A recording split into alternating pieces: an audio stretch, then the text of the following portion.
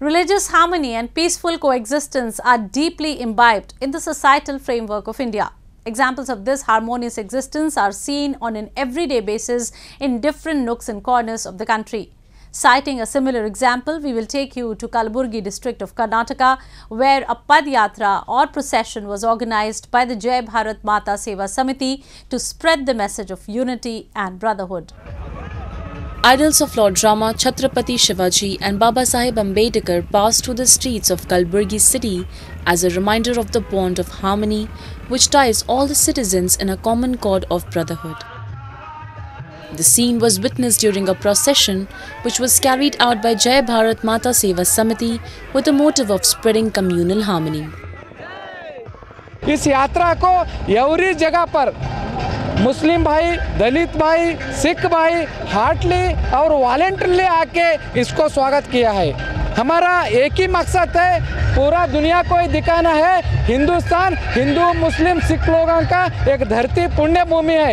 यहाँ कभी भी जात पात के ऊपर जो लोग लड़ना नहीं, सब लोग देश के लिए लड़ना है। देश एक है, माँ भी एक है, उस एक माँ का हम सब संतान है। 130 करोड़ लोग हम एक है, ये मैसेज हम इस यात्रा से पूरे दुनिया को दे रहे हैं।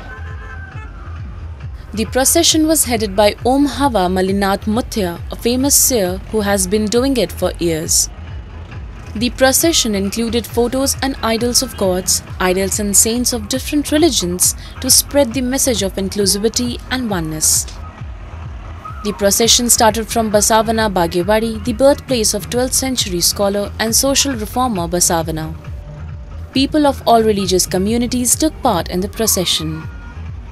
आज हिंदुस्तान में, कर्नाटक तो नहीं बोलता हूँ, हिंदुस्तान में ऐसी शख्सियत बहुत कम है, तो हिंदू मुस्लिम सिख के साथ तमाम लोगों को लेकर चलने की उनके पास जो ताकत है बहुत बड़ी बात है। मैं एक मिसाल देना चाहता हूँ, बीच में रमज़ान में दावत इफ्तार उन्होंने आलंद में दिए हैं, दे के हिंदू मुस्लिम सिख का भाईचारे का एक सबूत उन्होंने पेश किए हैं आपको सामने, आपको सबको मालूम है। तो उसके लिए हम तमाम हमारे हिंदू मुस्लिम सिख के साथ ख़ास करके मेरे मुस्लिम भाइयों से मैं गुजारिश करता हूँ ज़्यादा से ज़्यादा आके बसों कल्याण में अगर शिरकत करेंगे तो ये बहुत बड़ी बात है, क्योंकि हमारे को लेकर चलने वाले जो हवा मलिनाथ मुद्दा हैं उसके लिए अदमन गुजारिश करता हूँ कि आप आके अच्छे से अच्छा एक प्रोग्राम एक बसों कल्याण का सक्सेस करना।